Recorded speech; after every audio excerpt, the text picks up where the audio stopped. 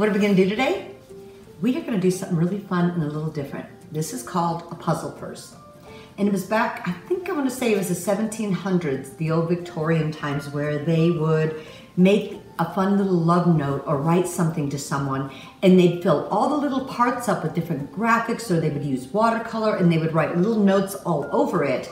And you can see the front, it goes together, but when you open it up, there's another little message in here, and then I type some fun little things here. And then when you open it up again, you have more notes, more images, and the puzzle part is, can you figure out how to put it back together? And that's what made it really, really fun. So today I am going to show you how to do this cute little fold and how to decorate this up. You know, I thought about doing a template and I thought, nope, you guys, I'm just going to teach you how to do the folds and show you how I stamp and where I put my things so you can do your own and make it creative and make it personal for whoever you want to send it to. So let's get started. So what I'm using here is some manila paper because it's a little bigger, and I'm doing a 9 by 9 inch square. The one thing to remember is you need a perfect square, and you're going to have to divide it in 3. So that's why I thought I'd use 9 by 9 inch. You know, if you want to make it really simple and do 7.5 by 7.5, then you're going to have, I believe it's 2.5 inch squares. So that's how large it'll end up. 1/3 is how large your pocket will end up. The manila paper is just a little stronger, and I found when I was stamping, if you're doing watercolor, it doesn't go through as bad, and it doesn't if you're using regular copy paper. The ink wanted to go through and show through the other side. So you want to use something just a little stronger than copy paper, but not so heavy that you can't get it folded. So let's get started on this. And what I am doing is I'm going to lightly score here at 3 inches. And if you don't have a scoreboard, you can just mark your lines, draw it, and fold it. And I'm just going to do this first, real lightly. You don't want to do it too hard or you rip right through your paper. Okay, let me get this little guy out of the way. And I don't know if you can see these score lines, but they are on there. First thing I'm going to do is fold my paper in a diagonal. So you have a triangle. And I'm going to open it up and do the same thing the opposite way.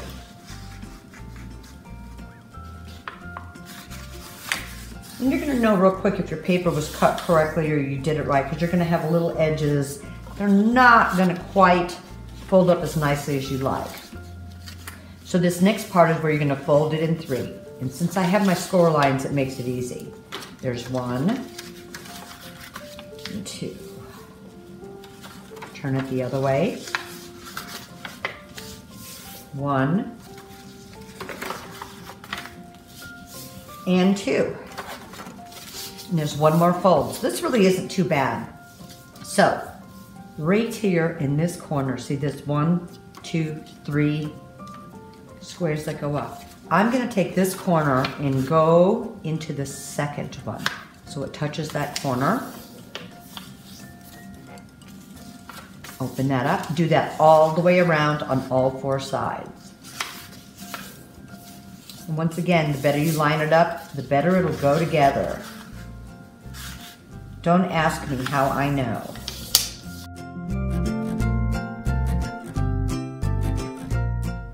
So after you've folded this on all 4 sides, what I would do is take it, turn it over, and do the same thing on all 4 sides. And when you're putting it together, you're going to see why that is going to make a really big difference trying to get it put together. So after you've gotten this folded both ways on both sides, what you're going to do is grab your corners.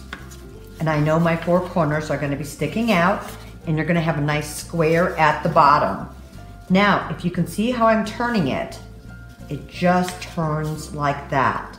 It's open, now it's turned. And then it's nice and flat.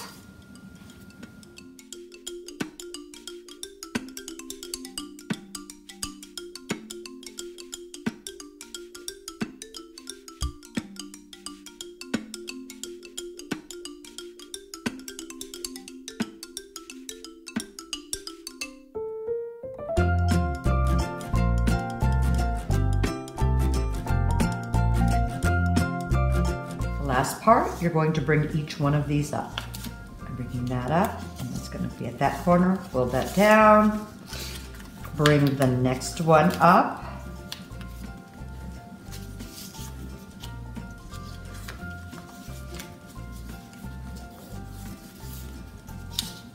Now after you've kind of got that little tricky part mastered, this is like such an easy fold to do. Now this very last one, I am just going to stick underneath of here. Voila, we've got our little piece. Now the fun part, we're going to start decorating. So the first thing I'm going to do is work on the very, very front. There are 1,000 different ways you can do this. I wanted to add some words in here and add something into the center. I'm just using this little border. You could draw just a little frame and add words. There's 100 different ideas. You could do another cool image. You could do someone's photograph on there. But this is what I'm going to do, and I'm going to use one of my stamps and just do this cute little border. But once again, you can use anything you've got. I'm really kind of just showing you the stages on decorating it. So I'm just going to put it right here in the center while it's all folded together. And I'm going to do one more on the other side.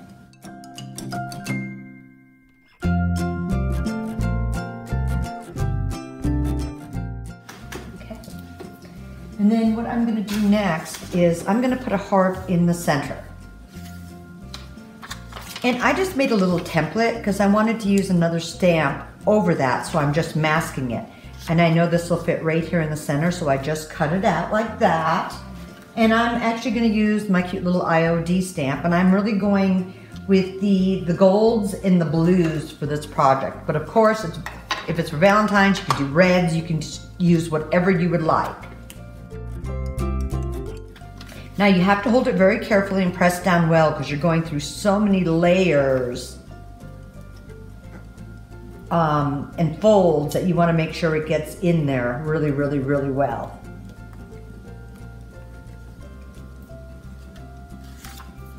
And there you can see, I have that. Now I could have gone darker, but I'm just going to leave this just the way it is. So just make sure, I'm just going to make sure it's nice and dry. And now I'm going to open it up to my next stage. Now at this point, if you wanted to, you could start writing words on here. I actually, when I was completely done, took my paper out and went through my typewriter, moving it back and forth and typing this. The days I prayed for the things I have now. I still remember. So that's just what I wanted to put on the front and put one piece of it on each side. So now we are going to do this part. I'm going to open this up to show you what I did here. So once again, and I know that this is the top of my heart, so this is facing forward right here. I'm going to use this little border again, but once again, just use whatever you've got or whatever you like. Or just draw some images.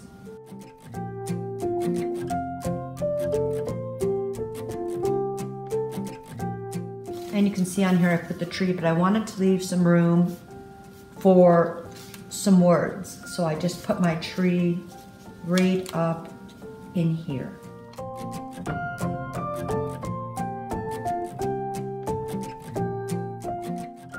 There you go. Okay.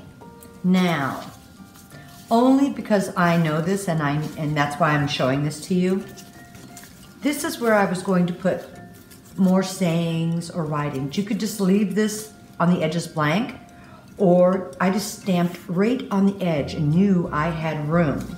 So let's just do that so you know your boundaries on this. And I'm just taking this other little stamp I have here, and I know I'm really just going to use the left side of the stamp and just go right over the edge. Right there. Definitely have paper behind it. There.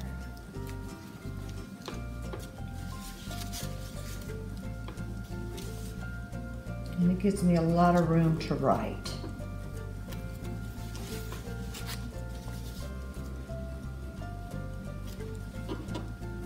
So when I stamped them on the sides and I was saying the boundaries, I just know because that's where the fold is.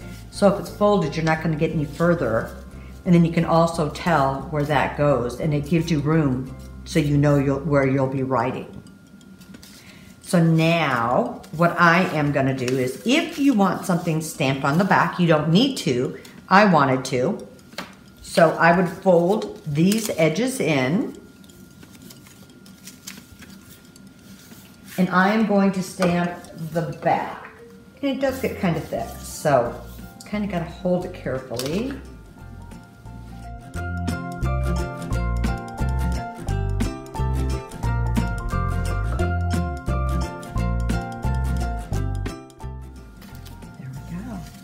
And I also am going to have a nice perfect square right there that outlines it. So let's get to the inside. So I'm going to open this up, and I want to do this big square right here. And you can see, there we go. So what I'm going to do to make it easier, you can either mask it all off, or I am just going to fold this square on these lines. You get it down, folded down, tight enough that it doesn't come popping up on you when you're trying to stamp it.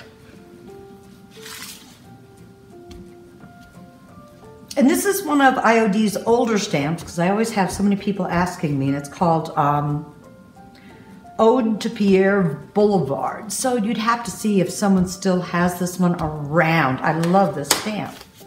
Try to hold this as flat as you can.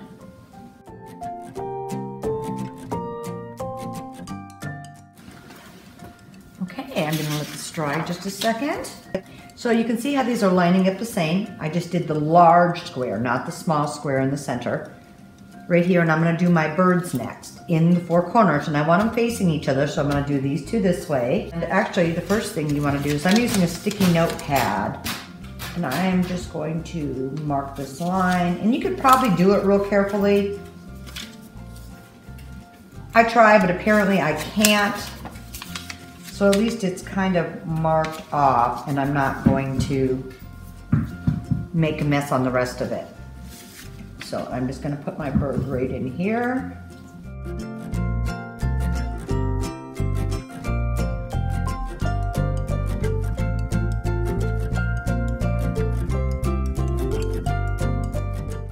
And then I'm going to do the same thing on the other side.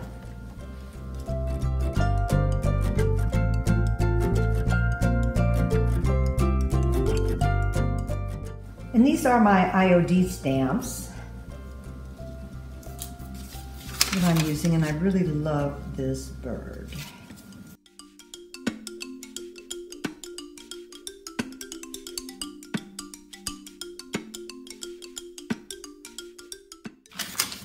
Okay, now you can see what we have here is this is where you're going to write words or add whatever else you want to your piece.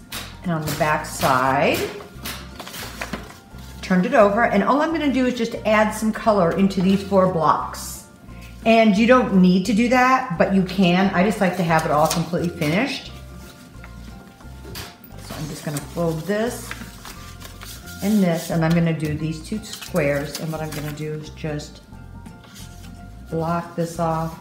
And this is blocked off right there. And I am going to use my gold again.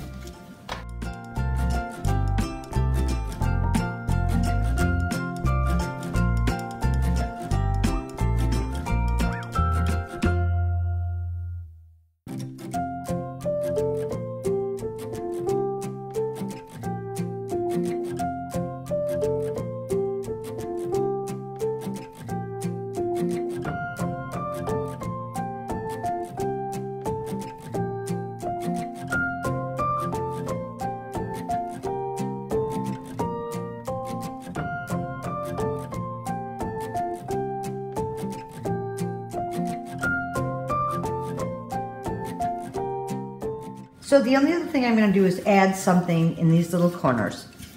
And I'm going to use this same floral stamp. But when it's folded up, you see here's the heart. So you have to be really careful. And what I know is where this line would go straight across, is where you have to go. Because if I go any further up than this, it's gonna be on the front of this. So all I am gonna do is just take a little bit of florals and do it here at the bottom. Just this bottom right-hand corner.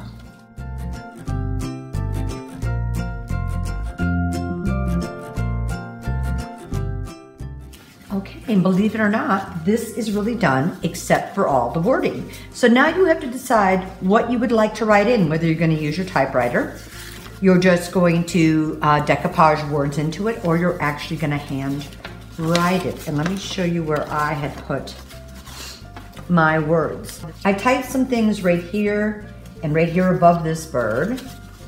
And same thing, right here and right here above this bird, but you can put it anywhere you want. This back side, I used everywhere that I had this floral long edge. I typed all my words in here and in here and in here and in here. One thing easier about handwriting it is you're not turning this into your typewriter one way and then the other way and then finding the next way. So when I folded the tree up, I typed right in here also. But anywhere that you have a blank spot that you would like to write something, you should. It's right here. And then when we fold the whole heart up, you can put the words around here.